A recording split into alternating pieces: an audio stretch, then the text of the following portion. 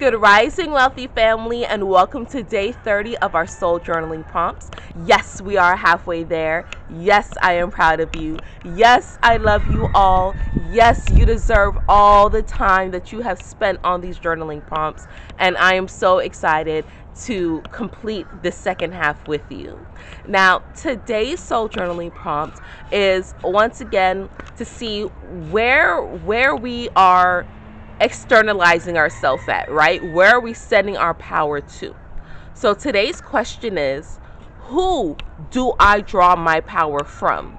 Now, the reason why this question was framed is because, we all know when you eat and do, certain things, you get power.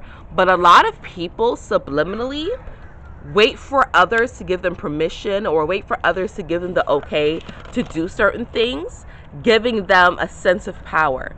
When I was in organized religion, when I was solo Jehovah's Witness actively, and I would pray to God and ask Jehovah and Jesus to give me strength, it never really clicked with me, right?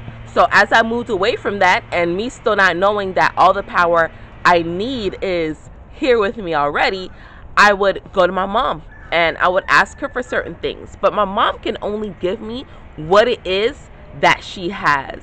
And I love my mother, but it wasn't a lot. So it was keeping me stagnant. It was keeping me dormant. Because you know what she would do? She would always circle it back around to Jehovah. No, if you love Jehovah, you would know. You wouldn't have these problems if you go back to Jehovah. You know what I'm saying? And I'm like, I'm not doing that, right? So as I grew and I stopped subliminally asking her for permission and started going more into meditation for me, and stopped looking to people on social media and, just my friends who are around me, I became so much more powerful. So who do you subliminally draw your power from? Where are you gathering your power from? Because wherever you gather your power from, you're sending power to. Okay, wealthy family, that's all that I have for you today.